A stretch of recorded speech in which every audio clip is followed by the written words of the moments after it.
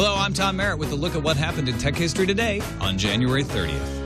In 1958, the first two-way moving sidewalk installed in an airport was put in service at Love Field Air Terminal in Dallas, Texas.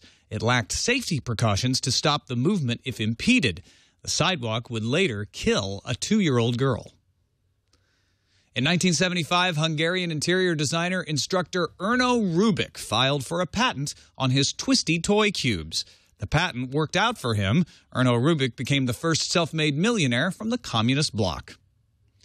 And in 2007, Microsoft released Windows Vista for home use, though not as many homes would end up using it as other versions of Windows. Come back tomorrow for more history and get every episode of Tech History Today at twit.tv/THT.